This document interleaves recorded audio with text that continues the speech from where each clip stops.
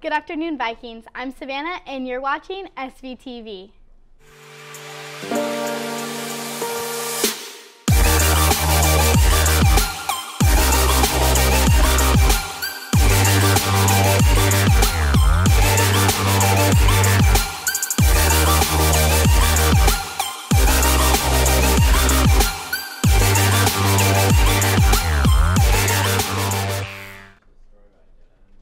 Now over to your daily announcements.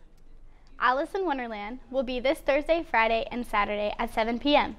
Tickets are $5. For more information, please talk with Mr. Stauffer. Congratulations to the instrumental and vocal students who traveled to Eudora on Saturday to audition for a Northeast Kansas Music Educators Honor Group. The speed limit in the parking lot is 10 miles per hour. Make sure to be aware and drive safe. Would you rather be a rodeo clown or a bull rider? Let's go see what the students said about that. What's up, Vikes? I'm Gage, and we're back for another Would You Rather Part 2. Let's go. Hey, I'm here with Tristan Berg. And we're going to ask him a Would You Rather question. So, Tristan, would you rather ride a giraffe to school every day or ride a donkey to school every day? Definitely a giraffe. Where are you going to park the giraffe? On the roof? I don't know. I'm here with Justin Cruz. All right. So, would you rather go without knees for the rest of your life or go without elbows for the rest of your life? Elbows. Elbows? Yeah. Because I need to run.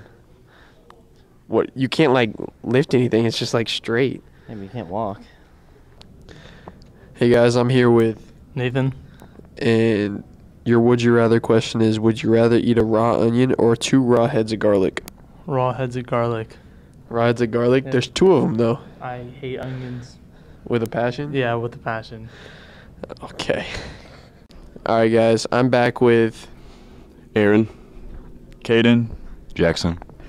Alright guys, would you rather be a rodeo clown or be the bull rider? I'd rather be a rodeo clown. Bull rider. Clown. Why? Because I'm a goofy goober. Bull riders are pretty cute, no cap. I like doing my makeup. Personally, I would rather be a bull rider. That was pretty good though. Let's see what Gage will have for us next time. The Eurotrip students are selling Zox bracelets for $10. Stop by W18 during CLP or visit them on Wednesdays during lunch to buy one. Now over to sports after this quick commercial break.